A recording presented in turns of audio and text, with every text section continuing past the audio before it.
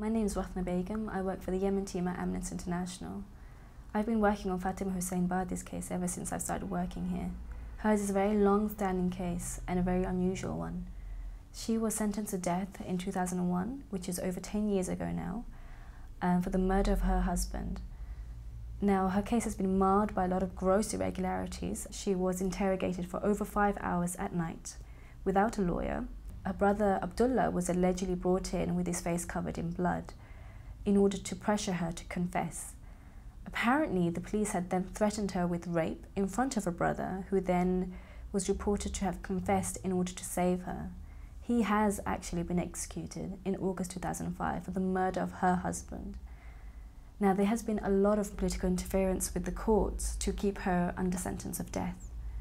This has been a year of change for Yemen, and we believe that this is also a year of change for Fatima.